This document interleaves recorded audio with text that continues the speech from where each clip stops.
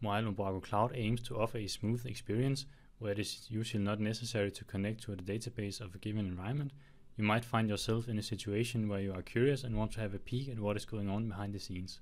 Hi, I'm Morten, and this is how to connect to an Umbraco Cloud database. When you want to connect to the database for the first time, you will have to go through two steps.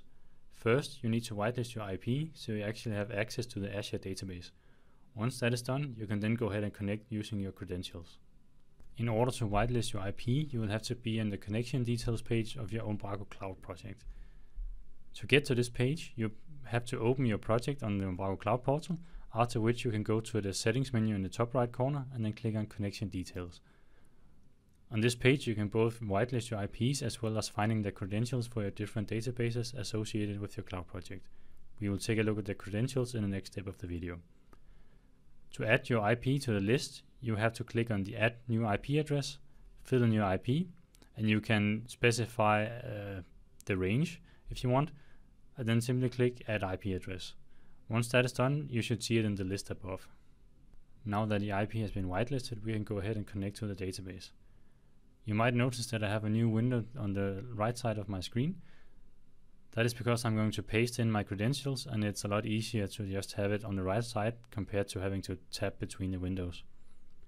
As mentioned in the previous section, we can also find our credentials on the connection details page. So if I scroll down a bit, you can see that I have both a development and a live environment tab. This is because each environment on your project has its own separate database. In this video, I'm going to connect to my live environments database. So I'm going to click on live, and then I'm simply going to start to copy paste my values into SQL Management Studio, which is the program I'm going to use in order to connect. You can also use something like Heidi SQL or connect via Visual Studio Code, but that is totally up to you.